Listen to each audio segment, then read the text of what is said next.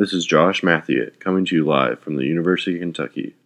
I am standing here at the entrance of Memorial Hall, a well-known building on campus.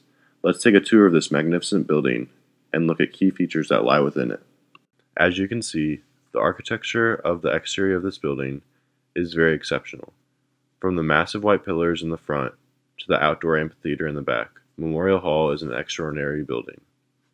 It was built in 1929 as a memorial to remember those who died in World War I. Also, Memorial Hall's renowned clock tower is used in the University of Kentucky's logo.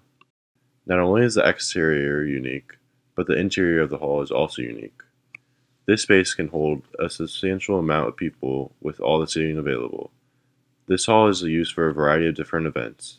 They include lectures, performances, and even graduations for certain departments at the University of Kentucky. Also, how many of your lectures are lit by huge, elegant chandeliers? There are numerous features of this building that help make this building a popular building on campus. But is there something that the university is hiding from students who come into contact with this building on a day-to-day basis?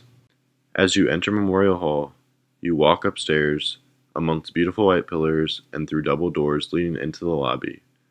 Have you ever noticed the strange sheets blanketing the walls of the lobby? The walls are covered because what lies behind these sheets has become very controversial among students that attend the University of Kentucky. Stated in Menchiva's article, in 1934, artist Anne Rice O'Hanlon painted a detailed fresco of the history of central Kentucky on the walls of the lobby in Memorial Hall.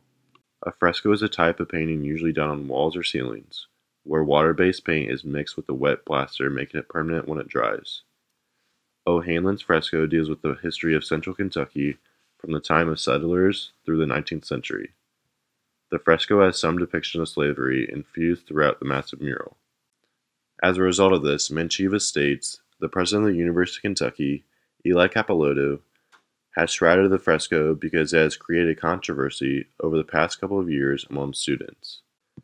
President Capilotto stated that a student said, each time he walks into a class at Memorial Hall, he looks at the black men and women toiling in tobacco fields and receives the terrible reminder that his ancestors were enslaved, subjugated by his fellow humans.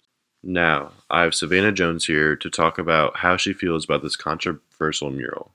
After hearing about the mural, what do you think should be done? I think that the mural should be uncovered, but also maybe have the controversial part be painted over, because although it may be racist to some, the whole mural itself is really important to UK because it's historical. And I am proposing a petition to uncover this fresco made by O'Hanlon to help revive the once lively lobby walls. However, when the fresco is uncovered, I believe that the controversial part should remain covered for now until another solution is found. Everything about Memorial Hall is unique, from the inside of the lecture hall to the exterior of the building.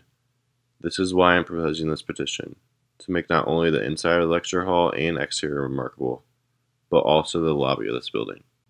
I believe that if we uncover the walls of the lobby, but keep the controversial part covered, it will make this lobby look so much better. Thank you for listening to this public service announcement.